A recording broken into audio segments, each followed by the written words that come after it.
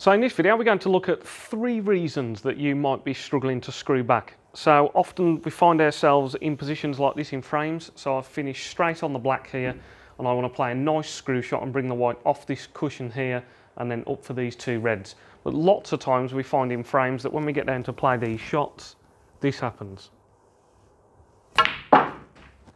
So we feel like we've hit through the ball hard, but the white didn't really come back very much. We didn't manage to get the white off this side cushion and then up for the 2 reds. So in this video we're going to look at 3 reasons that you might be struggling to screw back. So the first reason that can cause players to not generate the backspin that they would like on the cue ball is that they don't actually hit low enough. So the first part of this is that players are a little bit worried that if they hit very, very low on the cue ball, if they aim really low, that the cue tip will actually go underneath the cue ball and they'll hit the cloth and they'll scoop the cue ball, causing it to jump up off the bed of the table. So there's a little bit of anxiety attached to actually committing to hitting that low and delivering at that point. Now, the second part of not hitting low enough is that sometimes, and this is very common with players, what they will do is they will aim up nice and low, so they're aiming up, they're doing their feathers, they're aiming up nice and low on the cue ball, but then when they actually do their final delivery and strike the cue ball, they don't actually hit that point on the cue ball. The cue tip has come up very slightly and it's hit a much higher point on the cue ball, causing the white ball to just get a stun effect and not actually generate the backspin that we want. So let's have a look at me with that mistake then in my action. So I'm trying to pop this black and screw back for these 2 reds. So I'm aiming up nice and low on the cue ball. That's going to generate a screw shot. But when I finally deliver, I've actually come up on the cue ball there and I've hit too high and it's caused my white ball to travel forward. So if we were to have a look at that shot that I just played in slow motion there, so you can see that I'm actually aiming up nice and low on the cue ball there. If I was to hit that point on the cue ball when I deliver, then I'll definitely generate the backspin I want and bring the cue ball backwards. But what's going to happen is you can see that I'm aiming up nice and low, and then when I do my backswing, you can see that the delivery is now starting, the cue is coming up slightly, and I'm actually hitting much higher there, you can see on the cue ball, than where I was aiming. So that's why I haven't actually generated that backspin that I wanted and got the cue ball spinning backwards, which causes the screw effect that we want. So those are 2 common things that you will see on these screw shots. Players, a little bit of anxiety involved, not quite sure that if they hit that low, they're a bit uncomfortable. They think that they possibly are going to jump the cue ball, so they don't commit to hitting as low as they could do.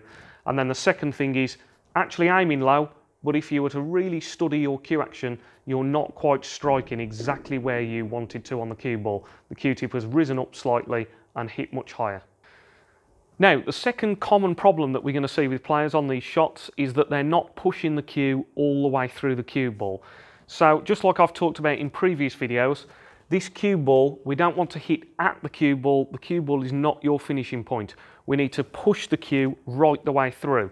So if we aim up at the bottom of this cue ball here, and then we accelerate the cue and push through and right through the bottom of the white there, we'll generate much more backspin on the white.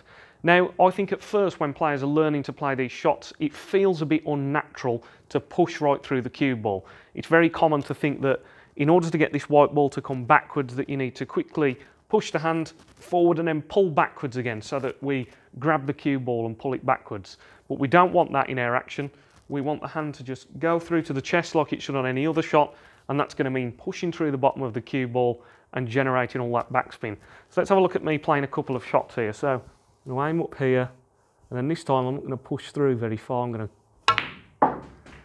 So that time it was a little bit of a stab. I didn't push the cue through very smoothly at all. And that's why I didn't generate as much backspin as I would like. This time I'm going to play the same shot again, but this time I'm going to push right through the cue ball. It's not about power, it's just about pushing right the way through. And that time I pushed right the way through the cue ball. I played the shot at a very, very similar pace to the last one, but that time the cue ball generated much more backspin and I've bounced nicely off the cushion and back onto these reds perfectly. And now finally, the third common mistake that we see on these shots is that players are hitting the ball far too hard. So players tend to think that in order to get this cue ball spinning backwards and generate all that spin, we need to use lots of power, lots of strength and hit the white ball very hard. And that is not the case with these shots. We need to do the things that we've talked about in this video, so hitting nice and low on the white and pushing through the white ball nice and smoothly, and that's what generates all that spin on the white ball. Now, the problem with using too much power is that means that we're going to lose our accuracy. So just like we talked about in the first part of this video, if I'm aiming up nice and low on the white, but then I try and deliver my cue very, very quickly with lots of power, it's much more difficult for me to remain accurate and to hit perfectly at the bottom of that white ball where I was aiming.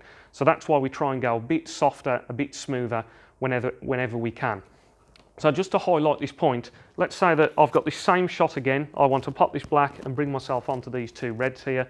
If I was to play this shot with maximum power, so if I hit this quite hard with screw, so we can see there that I don't need anything like that amount of power. I've actually screwed off this cushion and gone right over to the other side of the table. So there's no need for me to generate that amount of spin. So we can play lots of screw shots all around the table without ever having to use that much power. So if I was to play one more of these, I can hit now a lot softer, nice and smoothly.